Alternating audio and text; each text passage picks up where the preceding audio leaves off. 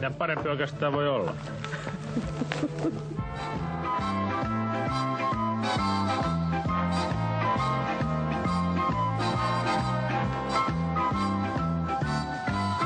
Eiffel-torni houkutteli viime vuonna. Nyt anteeksi, juon vettä. Toimittajamme Osmo Tekoniemi on siellä paikalla.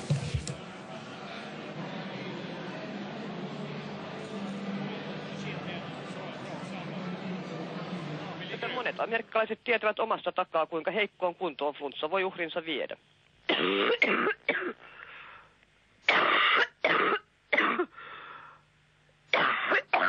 En osaa sanoa miksi, mutta kuuluvat tähän eurooppalaiseen kevätjuhlaperinteeseen, joka ilmeisesti liittyy taas hedelmällisyysasioihin. Ja tuota hedelmällisyyttä on täällä Seurasaaressa vaalittu monella tavalla muutenkin kuin hääparin naimatouhuja katsellessa. Anteeksi, nyt menee. Työtuomioistuin on tuominnut Suomen palomiesliiton 6 jäsenyhdistystä sakkoihin työrahavelvoitteen rikkomisesta. Suomi, Saksa ja Ranska kehottavat toimittajia pysymään poissa filippiiniläiseltä Holon saarelta, jossa muslimisissit pitävät panttivankeina 21 turista. Pääministeri horisi, anteeksi nyt meni ihan väärin. Viime viikon aikana Saksassa on tehty useita polttopulloiskuja, muun muassa turkkilaisia moskeijoita ja liikeyrityksiä. Meillä on nyt puhelimessa ulkopolitiikan asiantuntija, kokenut diplomaatti, ministeri Jaakko Iloliemi. Tiedätkö muuten, mitä turkulaiset kaipaavat hirveästi? Mulkukkaa. Jaha. Kun turkulainen menee aamulla töihin, hän ensimmäisenä kysyy, onko mulkukka soittanut? Joko Gary Buffettia tai Jean Alesia? Alesi tulee tässä. Alesi tulee nyt sisään. Oi, Pupu on siellä! Oi, Pupu meni rauhallisesti. Ei mitään hätää. Tileili, mites tänne on päässyt villieläimiä? No ei se mikä villieläin ole, onpahan muuten vaan hauska. Mikki päälle. Sulta puuttuu mikki.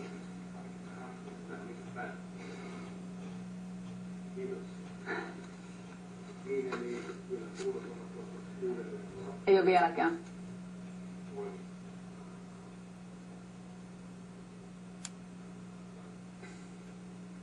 No niin, eli palataan näihin lumikuuroihin.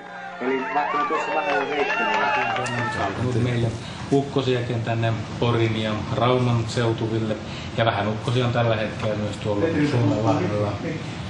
Mikrofoniin ei pitäisi puuttua, mutta kyllä täällä mikrofonit pitäisi olla.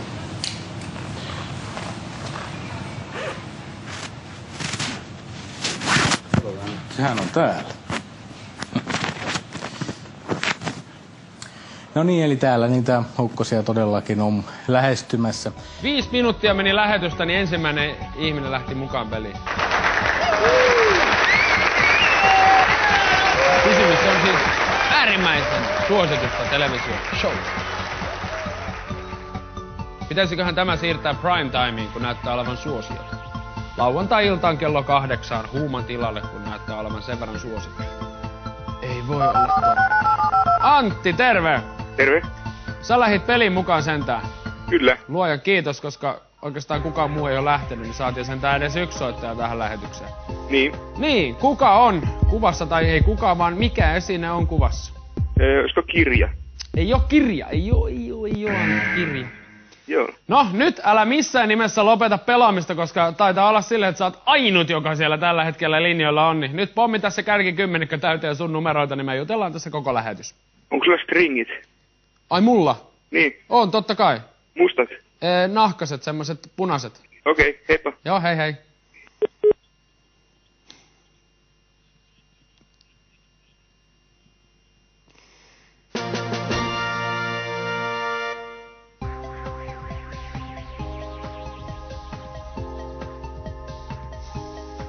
Ei ollut kirja.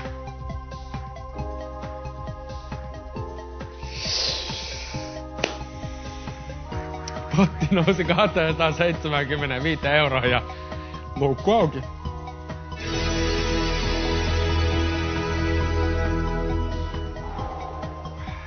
No niin. Nää on näitä suoran lähetyksen suolia. Suolia! Kun suoran lähetyksen suola.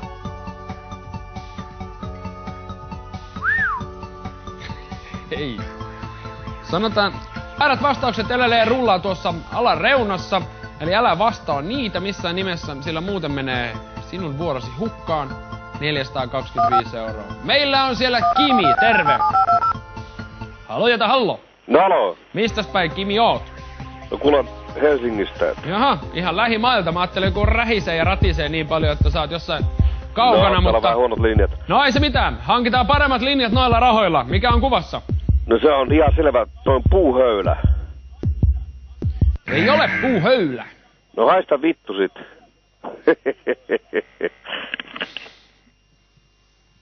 Hii.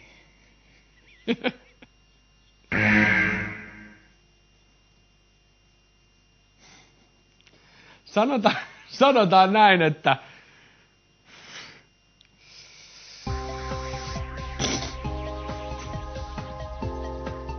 mitä täällä tapahtuu? No, tuntuu näköjään siltä, että olemme pari kertaa soittaneet vahingossa tuonne mielisairaalaan.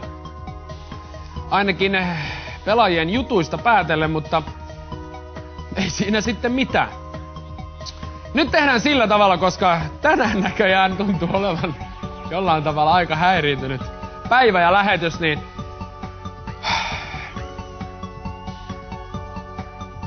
Ei, hyvää päivää.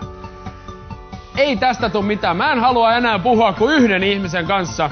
Jos sieltä tulee tollaista tekstiä, niin puhumme tasan tarkkaan yhden ihmisen kanssa enää tässä lähetyksessä. Hän tulee olemaan siellä 8 ja minä aion soittaa hänelle 12 minuutin kuluttua. Ja jotta ei varmasti tuu väärää vastausta ja minä pääsen täältä vihdoin pois, niin nyt jätkät juman kautta sitä luukkua auki sen verran, että se paljastuu. Mikä se esine on? Kattokaa nyt, siinä teillä on. Tällä kuivataan hiuksia ja tukkaa ja ihan mitä kaikkea, vaikka selkäkarvoja.